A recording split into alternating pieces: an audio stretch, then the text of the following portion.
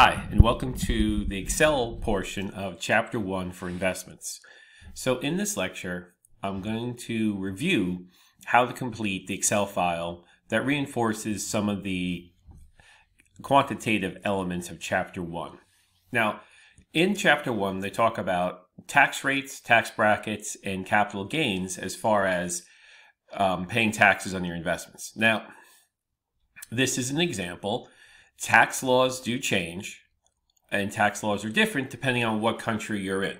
So this is coming from the aspects of the textbook, and the textbook is using, I believe, 2019 tax law for the US. So we're going to use this as an example, and this is probably very similar to whatever the current laws are, or might be similar to many countries. But the concept's what's important. And the concept here is, what is a capital gains and how do you tax capital gains? Well, a capital gain, as we discussed in Chapter 1, is when you make a profit from buying a stock at a certain price per share, then selling that stock at that price per share later. And if you make a profit, it's a capital gain, and if you have a loss, it's a capital loss. So let's say, for the first example, we have these three rules that for capital gains, they're always changing these laws. Currently, they have it at if you hold the investment over 12 months. So that's called the term. So the tax term is either long or short. So if you hold it over 12 months, you have a long-term capital gain, which means a long-term capital gain is going to be taxed at 0% if you make less than $38,600. Which is great. You pay no tax on your investment. So that's why it's nice if you're in college and you don't have a big income and you've made a couple of stock trades and made some money on, you may want to sell them and collect those profits and pay no tax before you start your big job and get pushed into a higher tax bracket. Now, if your taxable income is below $425,000, but it's above $38,600, it's going to be a 15% capital gains tax bracket. So I should write here, I should modify this to be above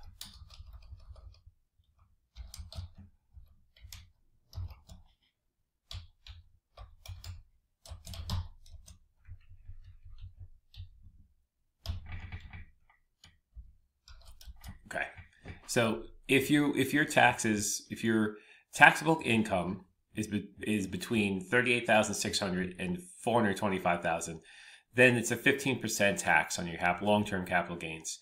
And if you make over $425,800, your capital gains will be 20% of your profits. Okay, so let's look at solving some of these boxes here. The first one is you buy 100 shares of IBM on May 2019 for $100 per share. Then you sell 100 shares of IBM stock at July 20th for $115 a share. Okay, so what we have to do is first we're going to take the difference. So we made a gain. So I'm going to take, and I'm going to put this in brackets, the 115 minus the 100, and then I'm going to multiply it by 100 because it's 100 shares. So this is my profit is going to be $1,500. My tax term, is this short or long term? So this is going to be over 12 months. So I'm going to put this as a long-term tax. So the total taxes paid, since my total income, taxable income is $35,000, my current bracket is 12%. I go to the rule here. It's a long-term gain. It's over 12 months, and my taxable income is below $38,000. I'm going to pay zero tax on this, so my tax is zero. So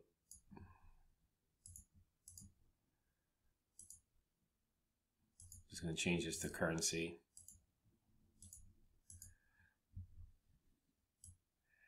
And I'm gonna, because this, I don't like the accounting, not crazy about the accounting format. Most finance people work in the currency format. So I'm just going to highlight this format, hit the paste button, and paste this down to all the questions. Make it look a little bit nicer. Okay. Okay, so let's do example 2 here. Now, April 2020 to July 2020. This is greater than 12 months. So I'm just going to right away say this is a long term, tax term. And my profit, again, I'm going to take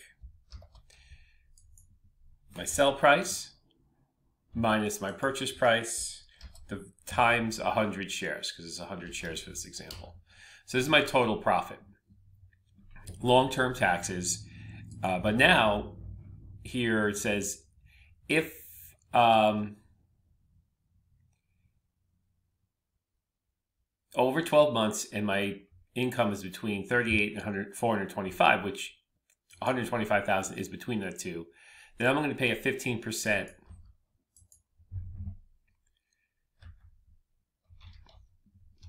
tax rate on this money.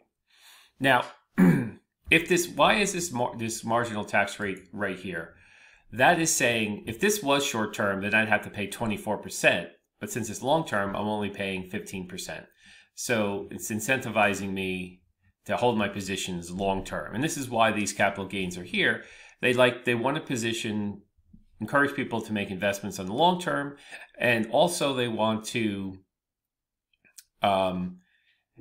make it a little bit more fair for people with lower income as far as the total taxable gain. Okay, so here we have an example. Let's do the profit again. Oops, I gotta put my brackets in. My sell price minus my purchase price times 100 shares. So there's my profit on this position. But this is short term. February 2021 to May 2021 is it's less than 12 months. So the term would be short. So my taxes I'm going to pay, since this is short term, it doesn't matter what my taxable income is at this point, because it's not a long-term capital gain. So I'm going to pay whatever my current marginal tax rate is. I'm going to pay that on this position. And that's why we have that marginal tax rate. So this is my current top tax rate. So this is my taxes on that. Okay, so those are 3 examples, 2 longs and a short. The last 2 you can do on your own for this field. Now let's look at the tax rates. Okay, so like many taxing systems around the world, the U.S. tax system is progressive, which means the more you make, the higher your tax bracket goes. So when they say what's your tax bracket or your marginal tax rate, it's wherever the last dollar of your income is. So if you're single and making $100,000, we have on the returns, let's put that, so single individual, we have singles can file taxes and married people can file joint returns. So this is a single filing taxes. 100,000 would mean that their marginal tax rate is 24%. But that's not going to be their average or blended tax rate because of these tax buckets. So what we have to do is we have to figure out how do we fit $100,000 in, break it out into these tax brackets, and then figure out what the total tax rate is going to be. So for the first bucket, it's going to be $9,000 is how much money would fit in that first bucket, which is basically just saying 9,000 minus beginning point minus ending point. And then the tax rate on this would be the income times the rate. The next level would start at 38,700 and end at 95,25. So this is the amount of money that is between these two numbers, this bracket starts at 9,000, ends at 38,000. So in between these two numbers, excuse me, we can fit this much money in that tax bracket. So that would be this times this. So if I put a total down here, and this is going to be the sum of this column. So far, I've only accounted for taxes of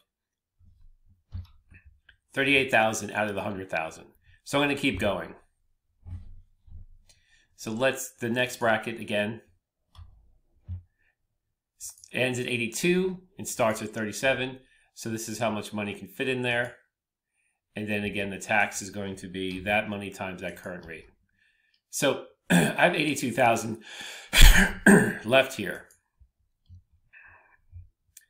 The next tax bracket starts at 82, but we're going to end at 100.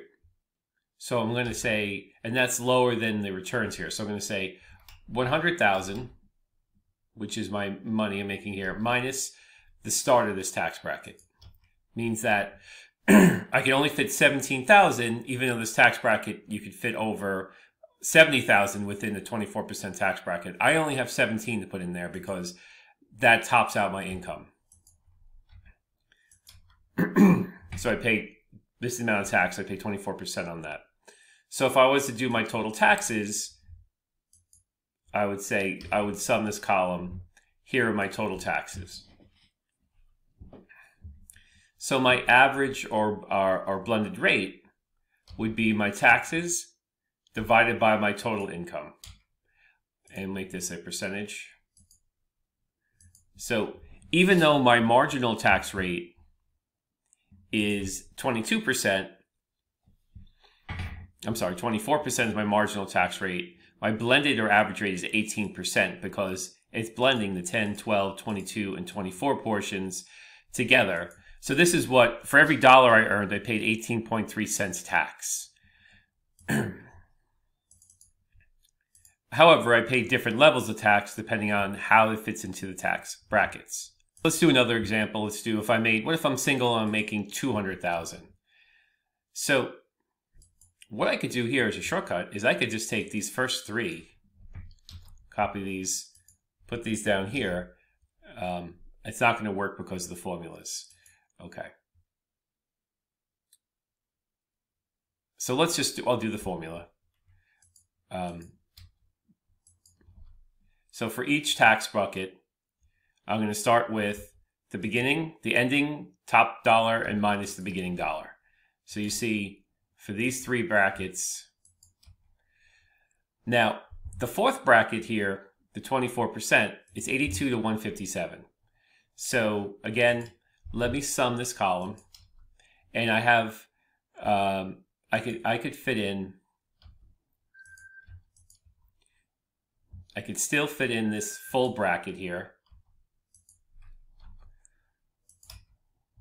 but I have in this last bracket it goes to 157 to 200,000.